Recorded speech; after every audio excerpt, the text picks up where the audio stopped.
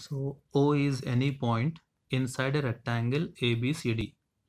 Alright, so let us draw a rectangle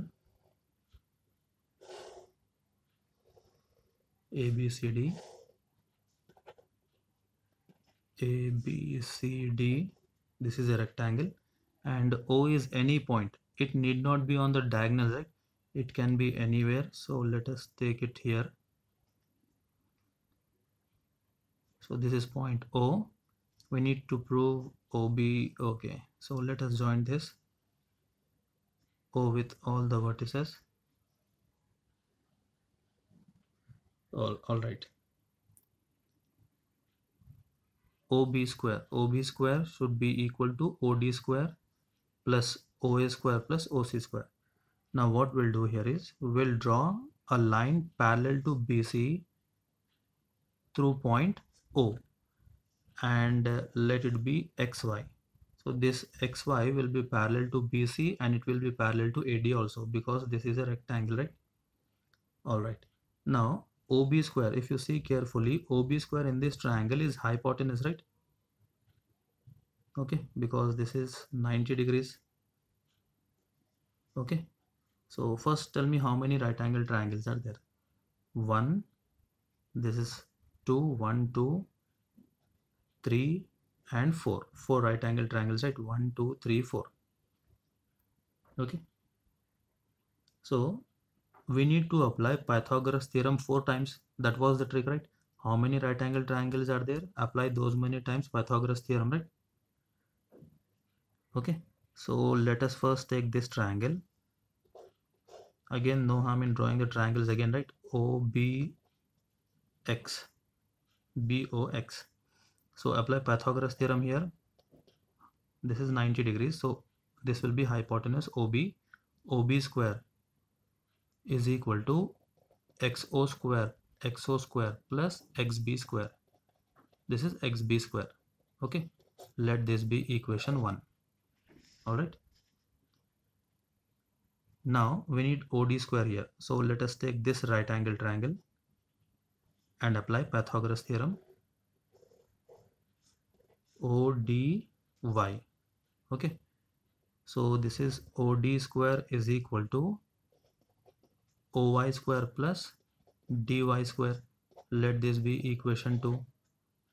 We applied Pythagoras theorem here. Y is 90 degrees, right? Okay, we need OA square here. So let us take this triangle. Okay, let us take this triangle and apply Pythagoras theorem. OAX. So apply Pythagoras theorem here. OA square will be equal to XO square plus AX square. This is AX square. So this is equation 3.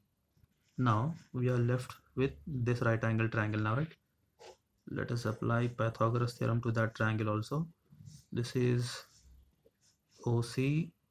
Okay, so this is 90 degrees, right? So OC square will be equal to OY square plus CY square. Alright, so let this be equation 4. We have 4 equations now.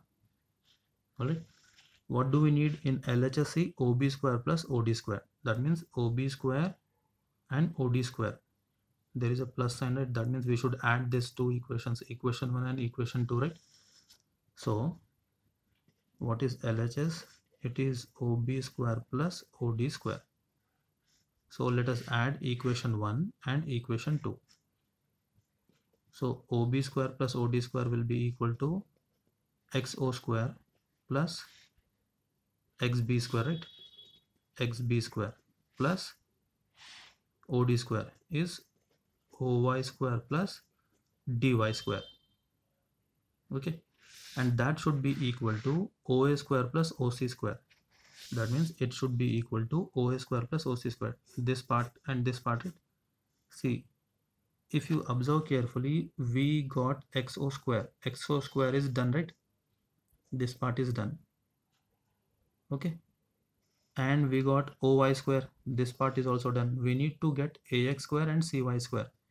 In place of these two terms, we need to get AX square and CY square. Okay, let us see what we can do. see, in place of xb,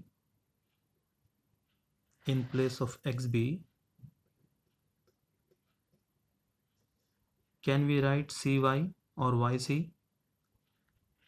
Yes, because this will also be a rectangle, right?